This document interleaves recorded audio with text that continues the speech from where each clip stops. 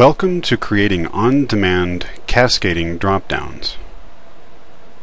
In this video, we will cover how to create cascading dropdowns based on hierarchies within an IBM Cognos TM1 dimension using Enterprise Services and InfoPath. Cascading dropdowns are a series of two or more dropdown controls that depend on one another for their content. There are two methods for creating cascading dropdowns: a static, or on startup, and an on-demand dropdown. Static cascading dropdowns involve pulling the hierarchical structure of the data from a TM1 dimension only once, usually when the form first starts up.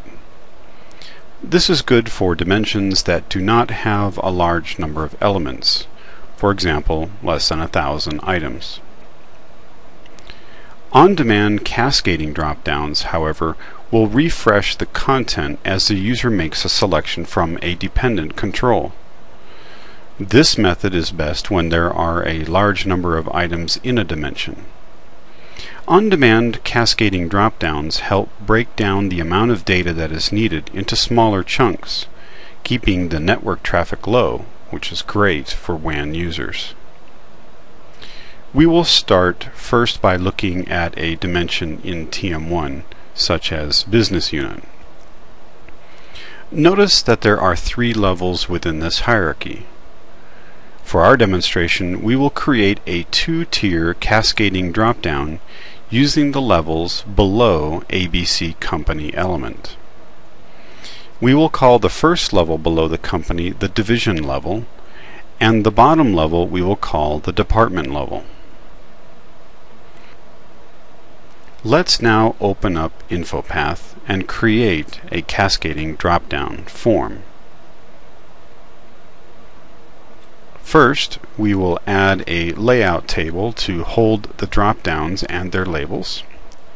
So in this example, we will create a 2x2 table and then adjust the size of the columns to hold the labels and the drop-down controls. In the first column, we will add the label division, and in the second row we will put in the label department. Now let's add two drop-downs to the form, one in each row. The department dropdown will be dependent upon the selection the user makes in the division dropdown. InfoPath adds two new fields to the main data source when we add the controls, and we will rename these to SEL division and SEL department. We use the SEL in front to indicate that this is what the user has selected for use as the division and department throughout the form. Now, if we right-click on the division dropdown and select Drop-down List Box Properties, we will be presented with a dialog that allows us to define what the source is for the list of items to display. You can select from Manual, fields in the form, or items from an external data source. We will select Get Choices from an external data source. Now we need to define the data source that will be used to retrieve the elements from the business unit hierarchy. We click on the Add button and then select Receive Data, and for Enterprise Services we will choose the SOAP Web Service option. Now we enter in the URL for the web service, in our case http://localhost/es/esweb.asmx, and then select Next. Enterprise Services will then list all of the functions that are available to us. For this demo, we will be using TM1 member children. You could also use TM1 dimension members by level from member as well, especially if you wanted to skip levels between the levels in a hierarchy. For our case, the TM1 member children works best. Once we have it selected, we can click Next. At this point, InfoPath is prompting us to put in some values that will return a structure which is representative of what we will be seeing when the form is used during runtime. So in the dim name field, we will put business unit. And then in the member ID, we will put ABC company. InfoPath will query Enterprise Services to obtain the structure at this point. In this dialog, we can then specify the default values that we want to use when this data source is first accessed. We specify the same values as we did for the structure. In this case, dim name is business unit, and member ID is ABC company. We'll press next. For our purposes, we do not want to store the data in the template because we're going to publish this as a web page, which is already online, so we can leave this unchecked and then press next. At this point, we can supply a name for the data source, and we'll call it division list. Since this dropdown does not depend on any other value, we can allow it to be automatically retrieved when the form is opened. So we will leave this box checked and then click Finish. Now the data source is added, and we need to tell the dropdown where the items in the list will come from. By clicking on the button next to the Entries box, we will be presented with a field list from the response we got back from the TM1 member children method. Drill down until you get to the member repeating element, which has a blue arrow in it, and then select OK. Next, we need to choose the values for the ID and the display. By clicking on the button next to the value box, we can choose ID and then hit OK. And then for the display name, we can choose name and hit OK as well. And this allows us then to have a different value shown to the user versus what is actually selected behind the scenes. So now we're ready to set up a dependent dropdown. Again, we right-click and choose Dropdown List Box Properties, External Data Source, and click Add. And we will follow the same steps we did with the first dropdown. Receive data, SOAP web service. We enter the URL, http://esweb.asmx, and then select TM1 member children. Now at this point we need to specify some values for InfoPath to capture a sample of the structure it will expect. So we can use the same values we did earlier. Dim name is business unit, and member ID is ABC company. This next dialog again is asking for the default values, so we can specify the same value for the dim name, the business unit,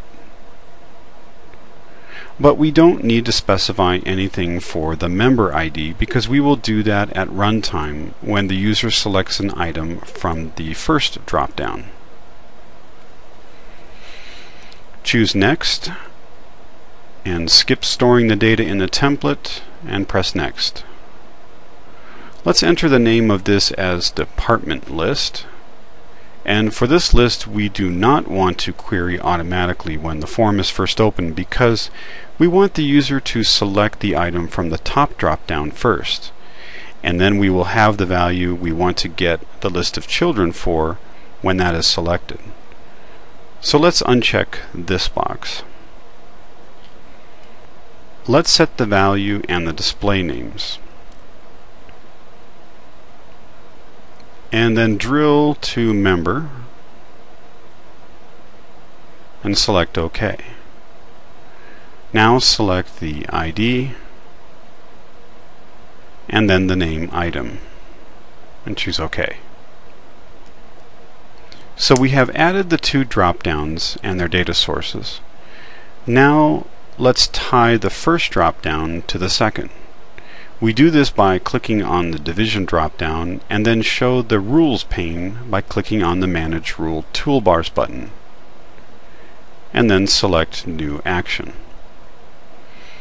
In this rule, we will set the value that was selected from the division drop-down and set it to the input parameter for the department list data source we just created. Let's give this rule a name. Let's call it Set Department List and add a Set Field Value action. Now in the first box we put the destination location, or where we want the answer to go. In this case, the input parameter for the department's list data source. The input parameters are under the Query Fields group, and then we drill to the TM1 Member Children params and select Member ID and choose OK. This value must be set to the cell division field in the main data source we created earlier. So select the FX button, click Insert Field or Group and choose Cell Division. You will see just a period in this box, which means current control. This is OK. Now choose OK. Now that we've set the input parameter, we need to perform an action which is to query the data source. So let's add a new query for data action and select Department List and choose OK. Finally, we will add one more rule, and this is optional, and that is to clear the selected value from the department list so that when they change to a different division, it does not leave the old value that they selected earlier. So we will add a new Set Field Value rule, and this time we will set the cell department field to blank and then choose OK. So now this rule will set the value of member ID in the input parameter and then query the data connection and then reset the dependent dropdown to an unselected value. So let's see this form in action. InfoPath will confirm that we want to connect with an external data source. Just select Yes. Now by selecting the Executive, General, and Administration, the user is presented with a list of departments for that division. And as we change the division to Sales and Marketing, the department list changes accordingly. Now we can close the form and save it. Let's call it On-Demand Cascading Dropdown. And drop down and close the form. Now let's go to Enterprise Services Manager and publish this form. We go to the Manager and go to the Forms tab and press Upload. Now let's browse for the form. It's in My Documents and choose Open. Now we can upload the form, and when that is complete, we can click on the form and we have a web page that uses a cascading dropdown from a TM1 dimension.